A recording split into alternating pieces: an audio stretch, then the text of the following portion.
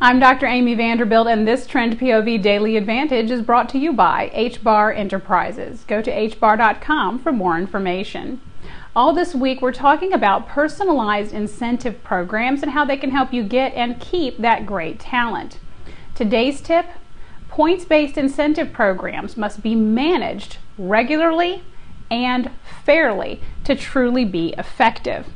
In other words, you have to keep them up to date. Make sure that you have up-to-date structures for rewards and fair options so that everybody feels they're being treated fairly. So keep it up to date and keep it fair. That's the lesson of the day. Keep it right here all week for more tips and ideas on making personalized incentive programs an advantage for your business. Join us for the show on Friday. And of course, for more Daily Advantage, bring it right back here to trendpov.com.